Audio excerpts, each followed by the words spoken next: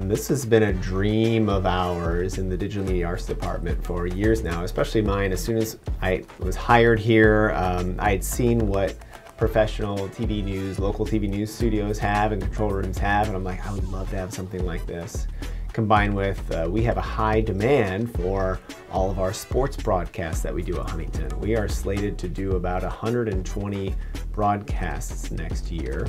They have run 128 strands of fiber from that building to this building through underground conduit and created an entire server room that you'll see in our TV studio area. So big picture here, what we'll be able to do as FDN Sports team will be you plug in a camera over in the Plex for a basketball broadcast and you turn it on over here in the MCA and you direct it over here in the MCA. This is going to be one of the top facilities that I've seen anywhere.